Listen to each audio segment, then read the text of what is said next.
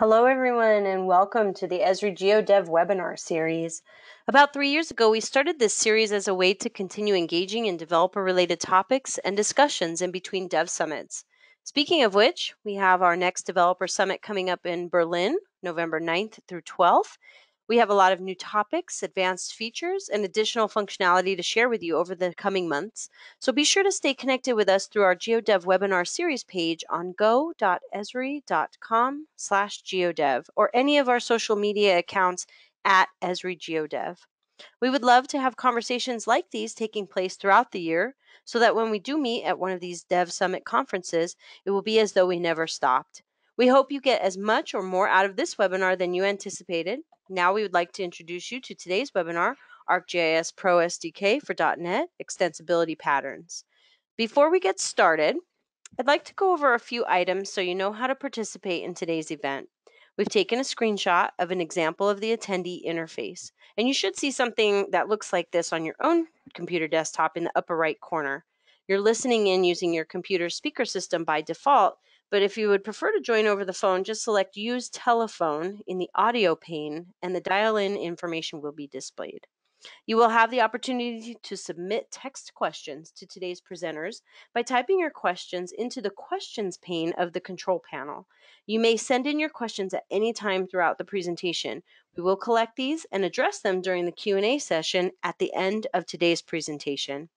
I would now like to introduce you to one of our presenters, Chris Zent. Let's get started, shall we? Thanks, Amy, and good morning, everyone, and welcome to our session, ArcGIS Pro SDK for .NET Extensibility Patterns.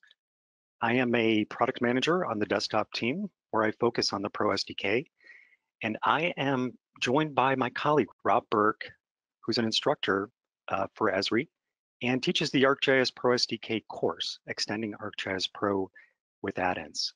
Good morning, Rob. Hey, Chris. Good morning, and I'm pretty excited about today. We got some great topics to cover.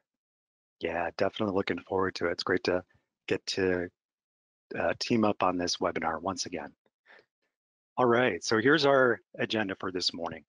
We're going to start off with a quick overview of the Pro SDK, and then we're going to dive into our 4 extensibility patterns. We're going to start off with traditional Pro add-ins, go into managed configurations, plugin data sources, and CoreHost applications.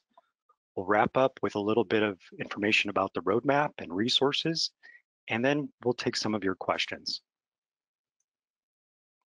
All right, so the ArcGIS Pro SDK for Microsoft.NET provides templates and tools for using Visual Studio 2017 and 2019. We always support the latest 2 releases of Visual Studio. Once you've installed the SDK, you can see that it provides in the lower right-hand side a set of templates which provide a starting point for each one of these extensibility patterns. Each one of the templates matches those patterns. We also have item templates which are provided, which provide you that user interface and all of the different types of capabilities that you would like to customize the Pro UI. The access that's provided via the SDK provides that overall link to the APIs. So then once you've got the SDK installed, you can start working with the editing, layout, map expiration, and many other APIs that are exposed and installed directly with ArcGIS Pro.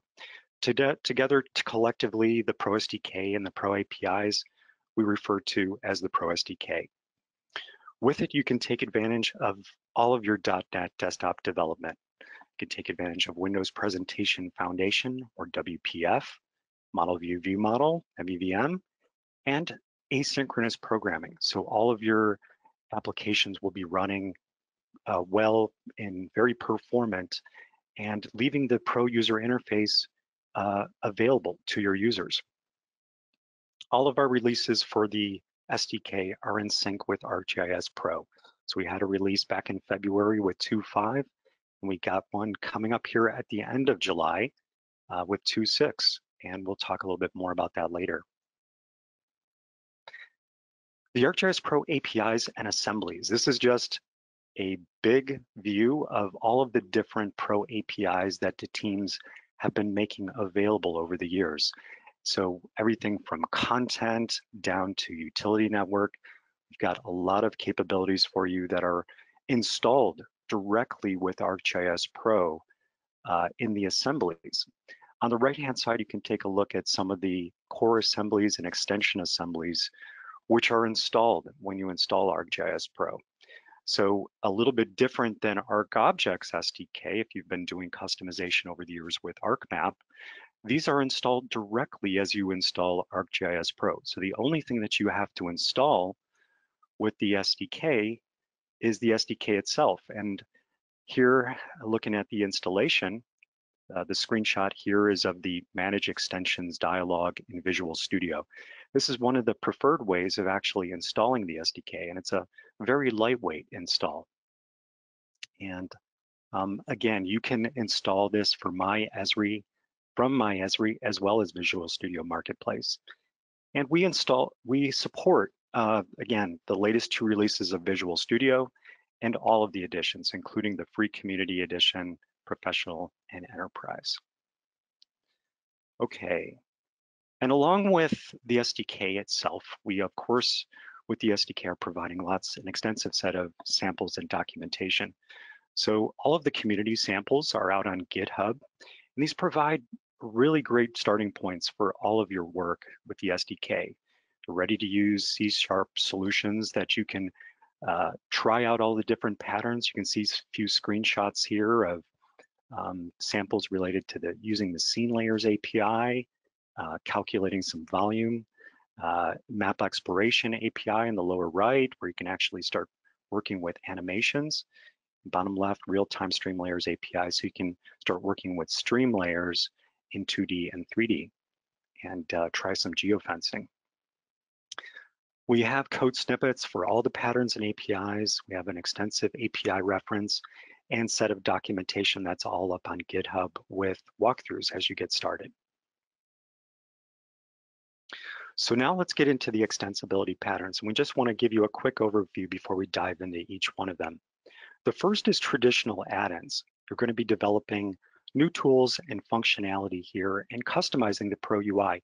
And again, this is analogous to the ArcMap add-ins that you may have been developing since ArcGIS 10.0. Here in the screenshot is one of the add-ins that have been provided by one of our partners, Cyclomedia, and this is their Street Smart for ArcGIS Pro add-in. You can see on the lower portion of the interface here that they have created a cyclorama viewer pane, which allows users to actually use the 360-degree Cyclomedia imagery and actually capture features directly from within the imagery. So this is a really exciting integration that this partner has made here.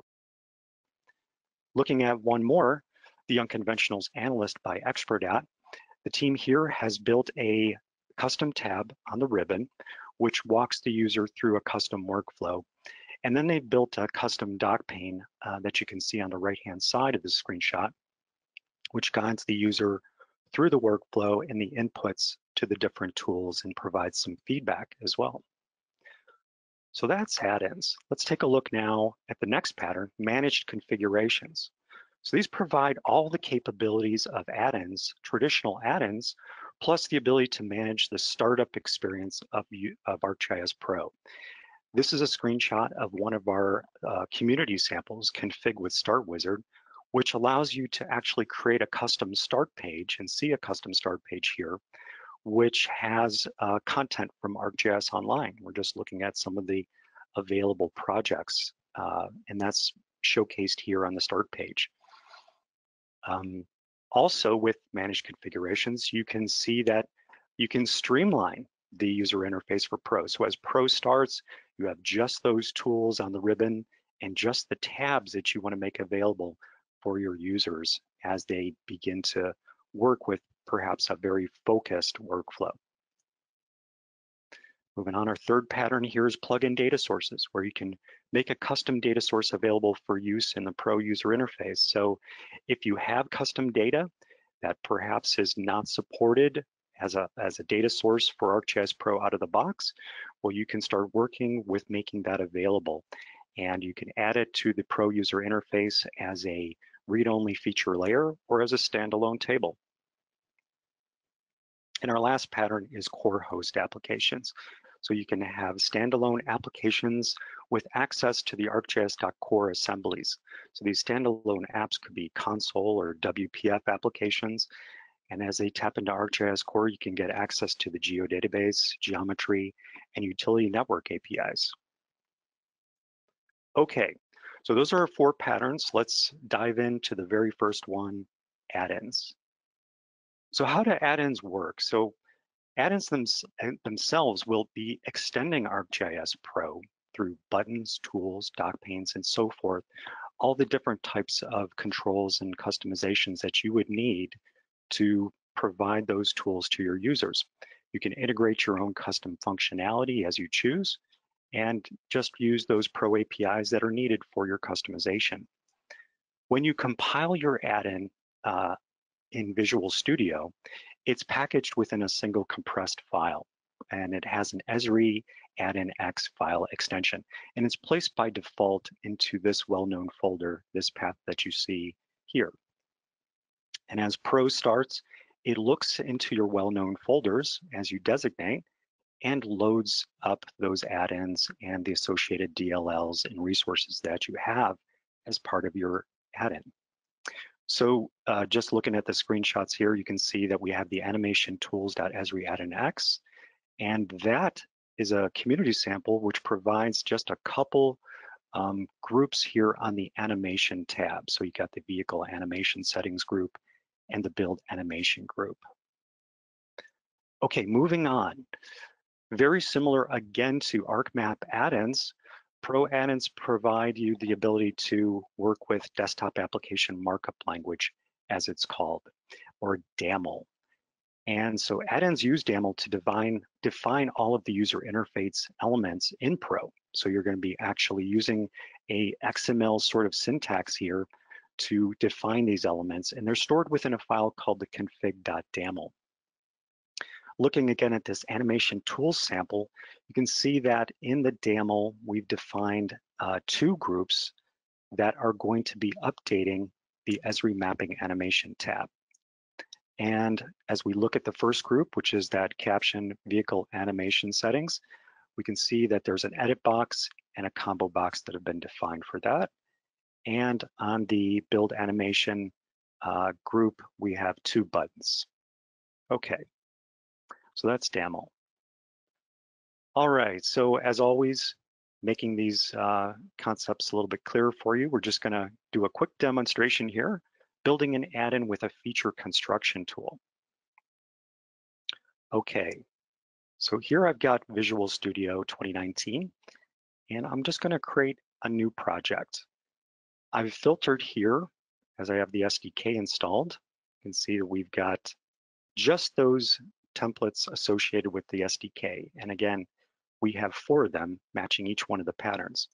We're going to select this one for the add-ins. And I'm just going to put in a new name for our construction tool. Go with our default path here. And as Pro starts, it's stubbing out the solution. And you can see in the Solution Explorer on the top right-hand side, we've got a couple folders that have our custom images set for reflecting dark and light themes inside of Pro. We've got our config.daml, and that's opened automatically here. And we've got our module, and every add-in has a module as a central hub for a lot of your work. I'm going to call out here this GUID that you see right at the top of this add-in info. And we'll see that later, that as the add-in is compiled, it's placed into a folder with that GUID as its name. Got a little bit of information here, and then come down and you can see these sections that have been stubbed out for your tabs, your groups, and your controls. We don't have any controls yet because, of course, this is a brand new project that we've created. All right, so we're going to go ahead now and create our construction tool. And as we open up these, we're going to see that we've got our ArcGIS Pro add-ins available here. And all of our item templates are made available here. And again, these are all those nice user interface elements that you'll be able to take advantage of. Here's our construction tool. We'll go with the default naming convention and add this to our project. All right, so as we get to the top here, we can see that there are some sketch types. The construction tool is again going to construct a feature, and we're by default given the opportunity to sketch points, but we're going to go with polygons in this scenario. So I'm going to comment that out and uncomment this line, making it really easy just to get to polygons. There's other types of supported sketch types as well. Down here is the onSketch complete async, which this method is where you're actually going to be using the geometry from the sketch. And here we're using some of the editing API and taking advantage of creating an edit operation and then queuing that edit operation up. And here I'm going to just insert some custom code and leverage that in this section. So let's just walk through it. Here I'm going to be taking the geometry that we sketched and basically using that to get the area. I'm going to convert that from meters to acres. And then we're going to round off that value to 2 decimal places, convert it to a string, and provide it into the message box right here. So as we sketch the geometry, we'll get a message box which tells us the area. Just a little quick example of how you could actually insert some custom logic. I'm going to set a breakpoint and we'll come back to this later. After this dialog is shown, it actually executes the create operation and actually you're able to see the newly constructed feature. Let's come back to the config.daml. And again, this is for creating our user interface, so how we're going to be working with this actual tool. One of the points here in our newly stubbed out construction tool is how you're going to be working with this construction tool and the type of feature that you're going to be using. In this case, we've changed it over to polygons. So that's the type of feature when we're using the create features pane, we want the tool to become activated with polygon features. So that's what we've done here. I'm going to do one more quick edit for the tooltip just so we can identify our tool. So we're going to construct a polygon and show acres. Okay. All right. And with that, we're going to build our solution.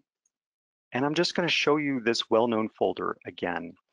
So as the solution completes building that, there is the GUID that we saw before in the config.daml. And here's our construct tool demo add-in that matches our solution and project name. Okay, so that's already built. It's ready to go. Let's start ArcGIS Pro. And here is our start button on Visual Studio. So we got our splash. And we're just going to load up a very simple project here, which is called Feature Test, which is one of the data sets that are available with the community samples. We have an extensive set of data for you to use with all of the different samples for the different APIs. Okay. All right, so this is just a little area for us to actually try out the tool. As we select the test polygons, we can see the different types of sketch tools here. And at the end is our new tool that we've created. And there's our tooltip, construct polygons and show acres. We'll activate the tool and then come over here and just sketch out what perhaps might be a new area that's slated for some development. And double click that. And since we set our breakpoint and we're running Pro in debug mode within Visual Studio, I'm back in the code. And now we can actually walk through the code, getting the area, rounding it. We can analyze the values here, and there's 17.85. Let's continue on, come back to Pro, and there's our dialog box, 17.85. Okay, we'll say okay, and there's our newly constructed feature.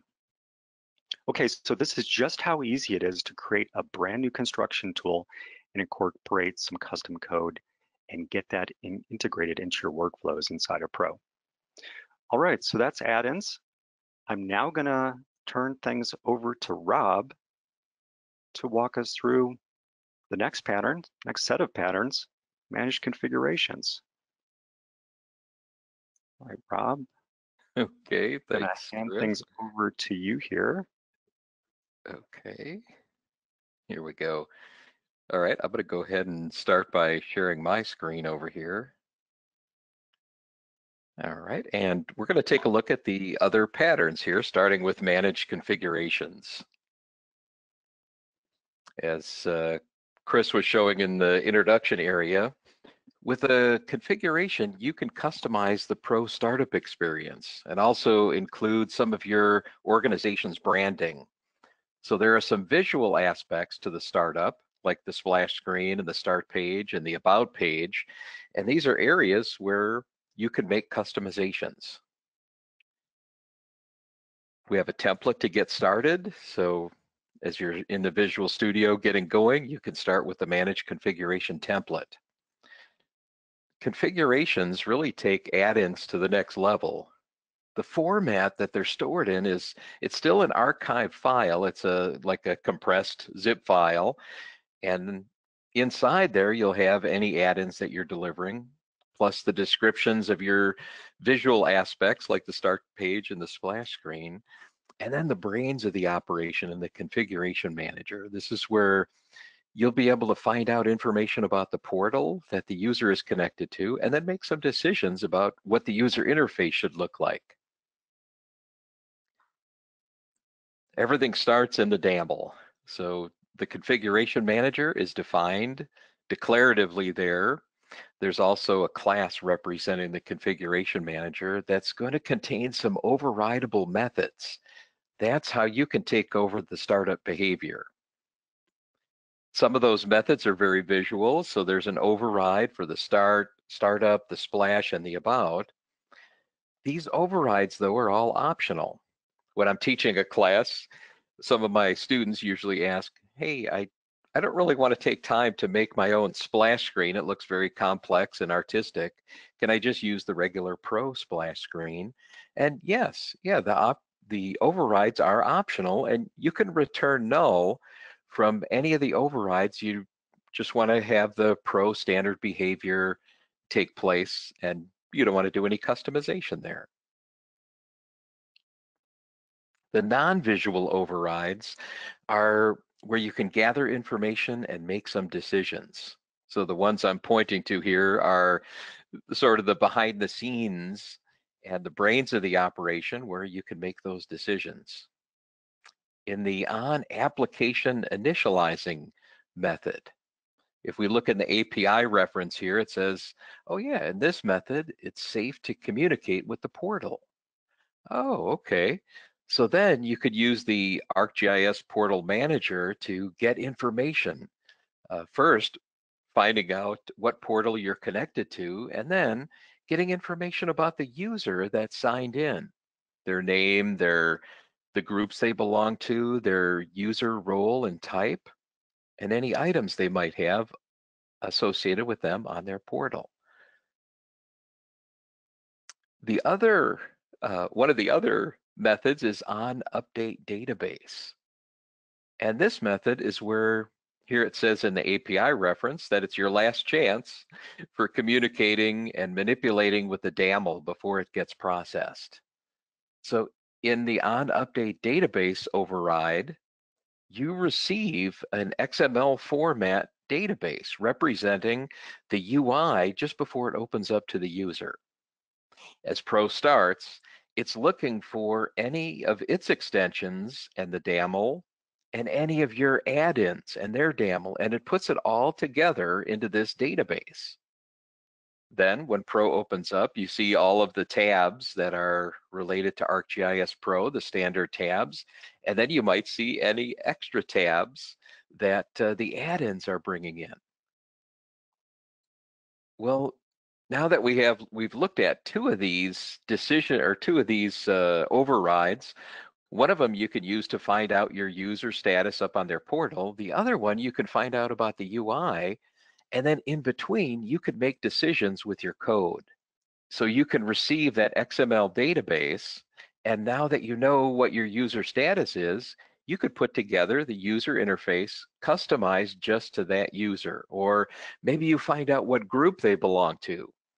And then if they're part of the editing group, then you design the user interface just for folks that are part of the editing group. And so here we end up with just a tab and a very focused user interface that can guide that group of users through their workflow. Of course, some of our knowledgeable users know that they can go to the backstage area and customize the ribbon option, and they could just add back in some of those tabs that you work so hard to remove. Well, back in the DAML, where the configuration manager is defined, we have the block customization dialog attribute. And that'll just remove that choice, so users won't be able to customize after that. Well, let's check out some examples here. I'm going to do some demonstrations. First, I'm going to start with a real configuration that's out there that you could take advantage of and try it out today. Then I'm going to look at how do you make a configuration using Visual Studio. And then we're going to examine one of the samples and its configuration manager that makes some of those decisions. All right, so I'm going to leave my Visual Studio here. I'm going to go to Start an Application. And we have an application called ArcGIS Pro for Intelligence. You can download this from the ArcGIS Solutions page. It's one of the many solutions that you can download. And when you do that, it comes with its own installation. The installation brings in the configuration for ArcGIS Pro for Intelligence. There's help and other things that are also installed. But here, let's start up the configuration to see that, oh, okay, this ArcGIS Pro for Intelligence has its own splash screen. It's very customized. And it's also going to have its own startup page where the user can find new projects or start new projects or find existing projects. And part of this configuration is to have a nice carousel on the startup page. So users can just go through the carousel here and find a map to open up or a project to open up and then get started with their work. As Pro opens, it's changing the user interface and the tabs that appear. When you first look here, it almost looks like, oh, those seem to be the standard tabs, like the analysis tab. But when you go there, look at all the extra functionality that's appearing. It's almost totally different than the regular analysis tab. All right, so that's a real configuration. Let's try to create one. So here I'm going to start up Visual Studio. I'm going to create a new project. And here is the managed configuration template that I'm going to use to get started. I'm just going to go with the default naming here and create the new project. And inside the project, we'll see that, oh, okay, here's the configuration manager defined in the DAML. Here's the configuration manager class over here. Also, you get the UI parts, which include the About page, the Start page, the splash screen. They just give us a real standard splash screen to get started here, nothing too fancy. But you can see that in the splash screen, you can use the WPF controls over here to put in other images or colors or backgrounds or text and make it look or make it follow along with your organization's branding descriptions. The other XML that's included is the Start page. And I'm just going to do a quick build here so that the Start page shows up. But the Start page, the splash screen, and the About page, they're all WPF controls. They all have their own XAML where you can define all the parts and pieces that are appearing. You can use the tools over here, of course, and then if you wanted to put another button on there, you just double click the button and add it right over there onto your start page. And then you'll see the button defined in XAML down below.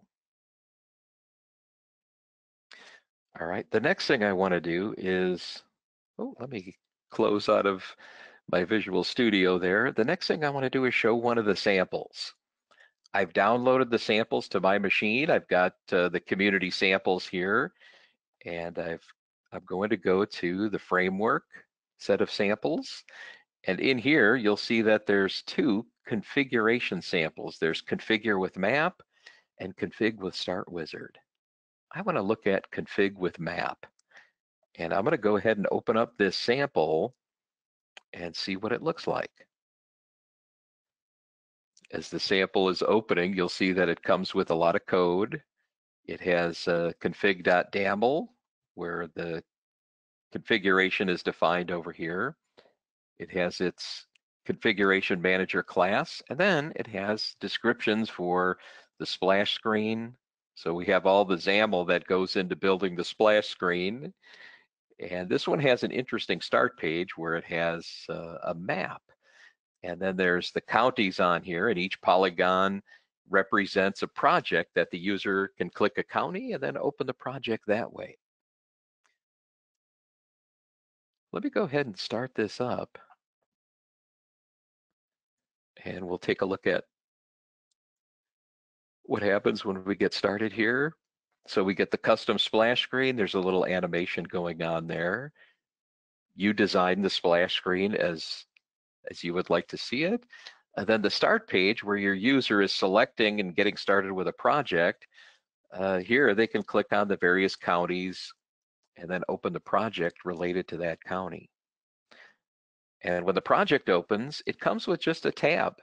And then that tab has a very focused workflow for this type of user where they're analyzing these power line supports, and they can make a selection, then they can show those sites, start editing, and in the end, create a mobile package. They can pan and zoom around as needed, but they don't have all the other tabs that might distract them from their workflow. All right, I'm gonna close out of there. And what I want to do now is look at the code that gives us just the one tab. So let's take a look at the configuration manager over here. And we're going to look at the C# code inside here. And we're looking at the on update database override. And in the override, we're given the database. And then here, they're taking the database and finding all the tabs inside. So that's all of the DAML gathered together. And we're looking for all the tabs. And then looping on all those tabs and finding the ones that don't start with Acme or config with map. So the ones that don't start with these keywords, we're putting them into this elements hash set. And then having another loop that says, oh yeah, by the way, remove all the tabs. Remove all those tabs that don't start with Acme or config with map. That's why we end up with just the one tab. All right, the other override I want to show here is, we could take a look at the splash screen and its override where inside here, we're saying, hey, use our splash screen over here instead of the Pro splash screen. If we wanted Pro's splash screen, instead of returning our splash screen, we could return null and we would just get the standard behavior there.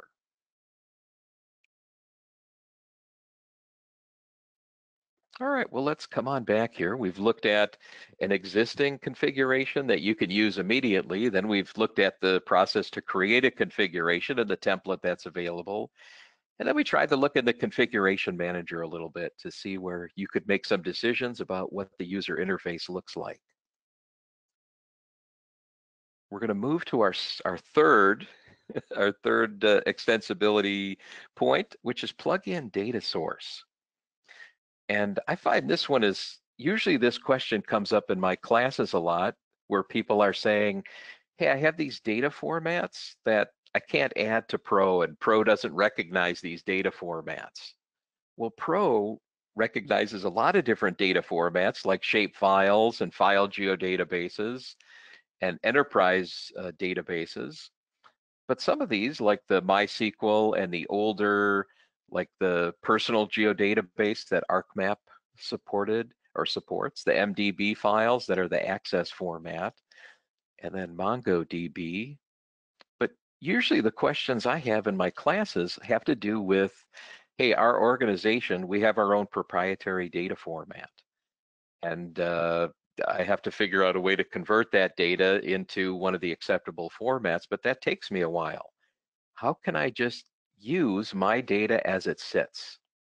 And the way to do that is by creating a plug-in data source for your proprietary or obscure or some well-known data formats that might be file-based or databases or web services.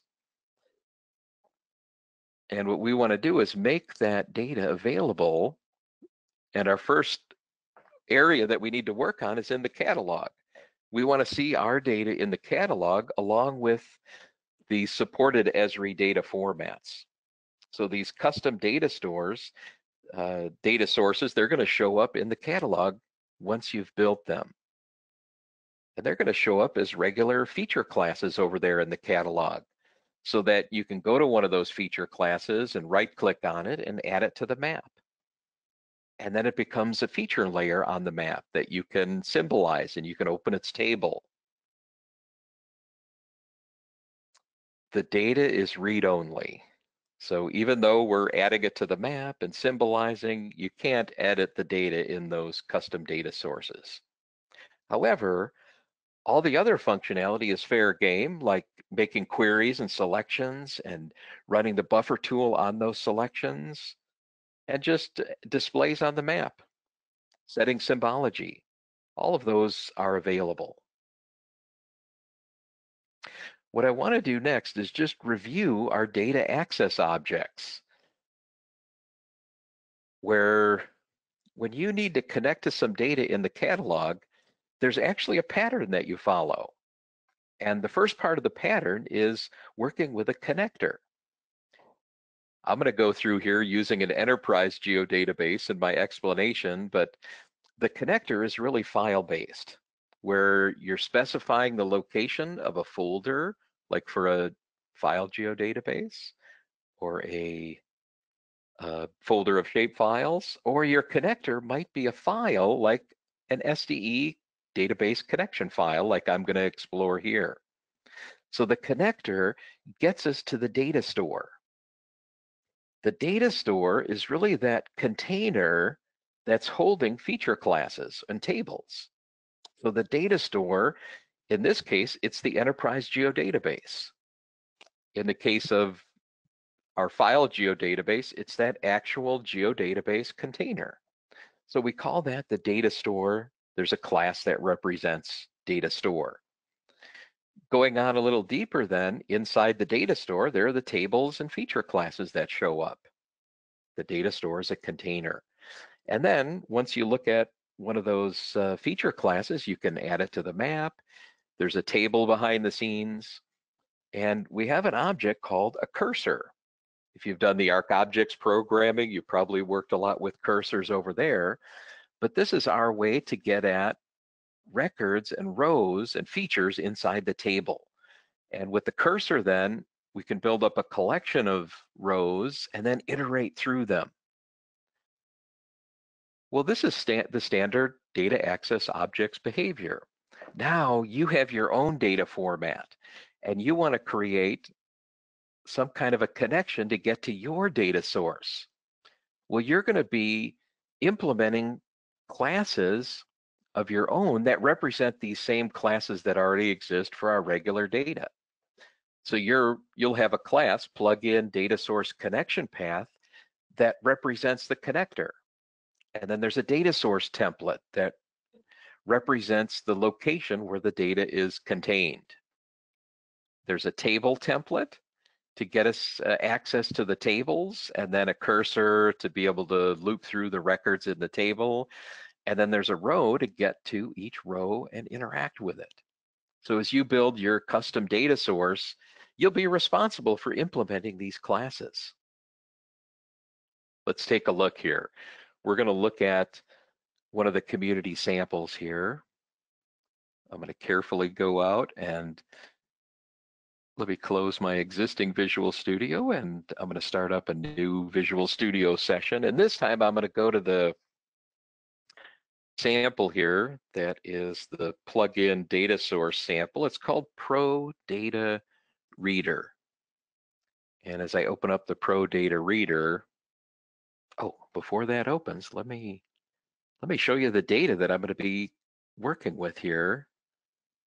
So I've got a folder here that has a GPX file in it. So a lot of the popular GPS units these days make GPX files. If I open this up with Notepad, a GPX file, it looks like just an XML file that's keeping track of our X and Y coordinates from a path that we've walked. So this data format isn't directly supported. We want to support it. Also, whenever I go on a vacation, I take a lot of photos with my my iPhone, and then those photos all have their latitude, longitude inside them. But I'd like to treat this as a feature class that I could add to a map. I'd like to treat this GPX file as a feature class that I can add to a map.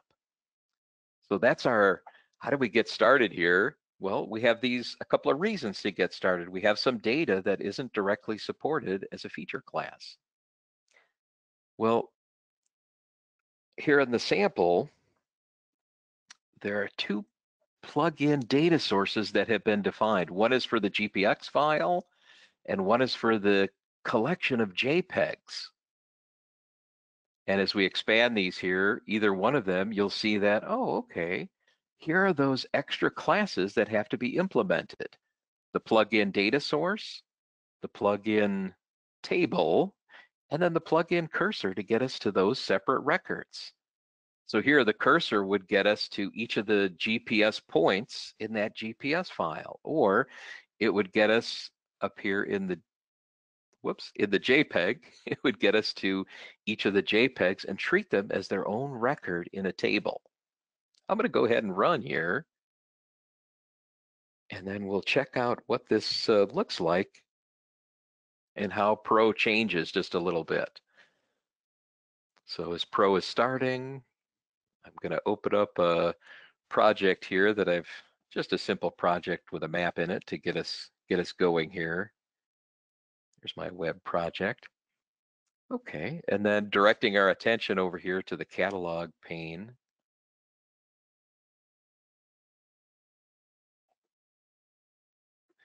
I'm going to navigate out to the folder where I was just showing you where my data was located. So I'm going to go out to that same location now and take a look at how that data looks a little. Let me select my location here, and we're testing the plugin. Whoops, let me get to my data. Okay. All right, I can see the data out there. And something odd has happened where I should see my custom folder showing up here, or custom project item showing up in my folder. And for some reason, as I'm going out to my data here, it is, wait, let me see if I've clicked in the right place here. Okay, well, I'm not sure what happened there. Let me just stop my project and do a rebuild on it. Let me see if I can get it going here. Something always happens when you're getting ready to do the demo. Let me see if I can restart here and see if we can see that customization. I'm not sure what happened here, but we'll check it out. And Rob, not sure if you have another instance of Pro running in the background with one of the configurations, just one other thing to check. Out. Thanks. It seemed like I just have the one instance running. Yeah. All right, let me go here to my web project.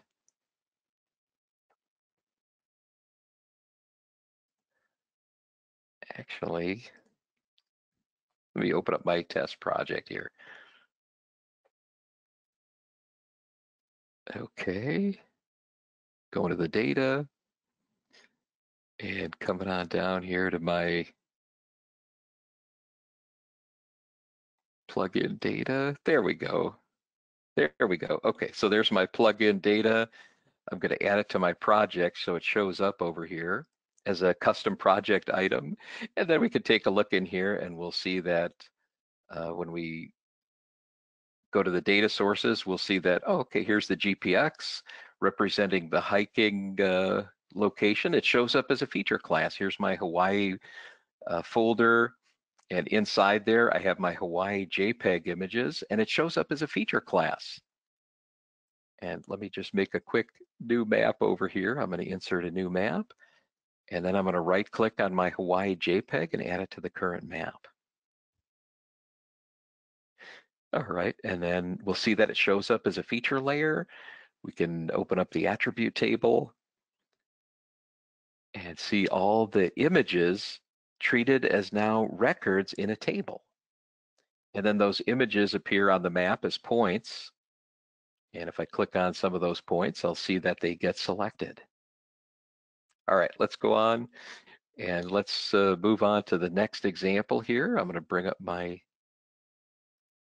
presentation here. And so we've looked at the plugin data source, and now let's go on to finish up with CoreHost. So in my classes, students will usually ask, hey, we've been doing a lot of work with Pro. Do we have to do all of our customizations inside of ArcGIS Pro? And the answer there is no. You can use Core and CoreHost assemblies. They can be in add-ins, but they can also be embedded into WPF apps and console apps. We really only get access to the geodatabase and geometry classes over there. But for those folks that are needing to do like a nightly update, they could build a Windows console app and register it with a scheduler and pick a time interval, like every night at midnight, go out to the database and do some updates out there. There are a couple of requirements here, though, to build these standalone apps. Pro needs to be installed on that machine. And the licensing needs to be configured where you're authorizing for offline work or you set an automatic sign-in. On the Visual Studio side, for the build platform target, we need to have that set to 64-bit. And then we need to use this host initialize. That is allowing us to connect to those assemblies and get to those classes. When you use the template to build one of these apps, it'll stub out a little bit of code to set up for the threading model, and it'll have the host initialize in there so that you can focus on your business logic and what do you need to do at that inside that app. Well, let's take a look here at one of the community samples for the WPF app. I'm going to go ahead here and I'm going to stop Visual Studio and then let me restart Visual Studio. Actually, let me go to the samples. I'm going to go to my community samples that I've downloaded. I'm going to go to CoreHost and open up CoreHost GDB and get this one open here. So as we're getting the sample going, we can see that, okay, the threading model is set up. We can see that the host has been initialized. And then from there, we're building an application over here.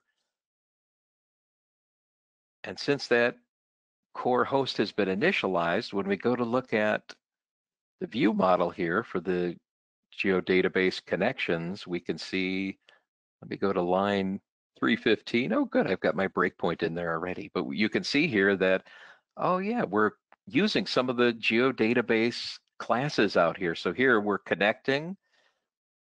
Remember back to that data access object pattern. We're making that file path connection. From there, we're getting the data store, the file geodatabase. And then from there, we can get at the tables. From the tables, we can do a query or use the cursor to get at the fields inside those tables. And we can use the cursor to get at the rows in that table too. All right, I'm going to go ahead and run this app with that breakpoint, and then we'll see that, yeah, this is a standalone application. Our user does some navigation here to find a geodatabase. I'm just going to go into my temp folder here and get the San Diego geodatabase and open it up. As it opens, I get a list of its feature classes. I'm going to click on major attractions, and then Reed goes and uses that cursor to get, oh, it hasn't done it yet. It's brought us to the breakpoint. It's just about to use the cursor to get at the fields and the rows inside that table. So here it starts to use the geodatabase objects and builds a list of all the records from that table. All right, let's bring it back together here. We've looked at 4 different patterns here: add-ins and configurations, plug-in data sources, and we've just finished with standalone apps. And for here, I'm going to turn things back over to Chris to take some of your questions, but first look at the roadmap and share some resources. That was great, Rob. Thanks very much. All right, Really Chris. like the plugin data sources. All right, yeah, let me share back with you here. Okay, I'm just selecting, and I'm going to make you the presenter. All right. Go ahead, take over, Chris. Excellent. Thank you. All right. Okay. All right. So we just want to wrap up today with some roadmap and resources information for you. So here's the ArcGIS Pro roadmap, and this is always found on GeoNet, standard documentation with each release. And this is the roadmap from back at 2.5, back in February. The items in green, you can see we've broken this out always by near term, midterm, and long term. Near term being the next couple releases. And the items in green are specifically what is going to be provided here with ArcGIS Pro 2.6. And moving on to our next slide, you can see that we had our release back in February with 2.5, and ArcGIS Pro 2.6 is coming here in July. And we're targeting the last week of this month in July for the release of 2.6, and of course with the SDK as well. And the next release of Pro 2.7 will be coming sometime in Q1 of next year. So what's coming with the SDK at 2.6? You might have noticed that graphics are right at the top of the list in the near term that's provided, and we're really excited that the map authoring team has made this available. And so you'll be able to take advantage of the graphics layer. And so all that capability that's there for inserting, updating, and deleting map graphic elements, including text elements, you can start to work with this with the SDK. You can start working with geometry and symbology and all of the different ways of working and interacting with the elements like selection, grouping and alignment, and so on. The screenshots below are of the graphics layer SDK sample that you'll be able to get with the 2.6 release, and that'll be up with the community samples on GitHub. And this is a great sample for really trying out all those different patterns and techniques of working with graphic elements. So definitely check that out. There's going to be some editing API updates for custom snapping and events, and you'll be able to control and manage snapping by layer. And as always, we'll have general updates to all of our existing APIs and SDK templates and documentation. All right, so different resources for the SDK. We always like to point everyone to the landing page where you can get links to the API reference and samples and all the documentation, quick links right at the top. You can go to pro.arcgis.com and click on the SDK tab and find this page. So it includes ArcGIS tutorials, links to the Pro SDK group on GeoNet, text session video recordings, links to the instructor-led training, and ArcGIS blog posts. A little bit more about the SDK group on GeoNet. This is a really popular and active group, and we really would welcome you to participate with the community, where you can collaborate with other developers and Esri staff, A lot of the different development teams are very active here in responding to questions and discussion topics here on the group. Feel free to ask your technical questions and search on the existing threads of questions. It's a great way to find answers to your questions quickly by leveraging that knowledge base that's been growing over the past few years. We welcome your feedback here on the group, and you can also get product updates. A little bit on learning opportunities. The instructor-led training course, Extending ArcGIS Pro with Add-ins. This is one of the many courses that Rob teaches, and it's a comprehensive 3-day course. And you can really jumpstart your development with the SDK and learn all of the patterns and best practices. And as you've seen from Rob's work today, get a better understanding of how to get started with all the techniques and the patterns. Finally, the Dev Summit 2020 videos that were released earlier this year. We had 14 Pro SDK technical sessions, and each of these sessions are really, really helpful in giving you deep dives into the APIs and the patterns from the different product teams. These are all hosted on the Esri Events channel on YouTube, and you can search on this blog post here and get the full list of all the sessions, plus a playlist on YouTube. The ArcGIS Marketplace is available for Esri business partners to create pro add-in listings. They're also providing some different add-ins for free and trial add-ins for users to try. So you can visit marketplace.arcgis.com, and those 2 add-ins that we showed earlier in the presentation are also available: Cyclomedia Street Smart and the Unconventionals Analyst. Finally, the user conference is coming here, July 13th. So we're going to have many ArcGIS Pro sessions that you can take advantage of. And we will have the virtual Esri showcase this year. So you can find the ArcGIS Pro SDK for .NET subtopic, which will be located in the ArcGIS Pro and developers areas. You can ask your technical questions in the chat and request a meeting or demonstration there in the virtual UC platform. And so see the UC site for more information. Here's the link. Okay, your feedback is really important to us, and it helps to drive out the SDK development. We welcome your input on new requirements, and we want to know more about your specific workflows and needs. You can provide your feedback here at the Pro SDK group on GeoNet that we mentioned before. Here's the URL, as well as if you're familiar with posting ArcGIS ideas on GeoNet, you can also use that way of actually posting your ideas for the SDK. Here's our email addresses at the bottom, and Rob and I are always available for your questions and feedback on this presentation. And we want to say thank you very much for attending this morning. And Amy, I'll turn it back to you, see if there's any questions. Thank you, Chris. Unfortunately, we don't have a lot of time to get through all the questions. We'll try to get through maybe 1 or 2 if we can get you to answer them real quick, Chris and Rob. The first question is, does the Pro SDK support NuGet packages? Yes, absolutely. We've been doing that for a few releases now. There is a link to the NuGet packages up in the documentation site, as well as you can go right to the NuGet site and search on the ArcGIS Pro extensions. So I'm really happy to be able to have the NuGets out there as well. Perfect, thank you. Is it possible to create a file geodatabase and lock its access to just one particular add-in? So with the geodatabase API, you've got a lot of control over working with file geodatabases.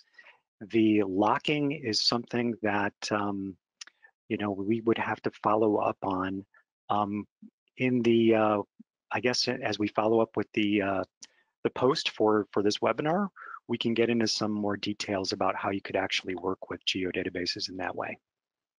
Thank you, Chris and Rob, and thank you everyone for attending today's webinar, ArcGIS Pro SDK for .NET Extensibility Patterns. I know there were quite a few questions we didn't get to, but whatever we have that we we received, we will be posting on GeoNet, and the link is there in your chat for you to review, and we should have that up within the week.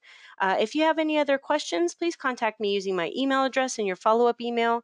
Once you leave today's webinar, you will receive a survey on the presentation, and we would appreciate it if you would complete that and provide your feedback. And on behalf of Esri and our presenters, thank you for joining us today, and have a great rest of your day.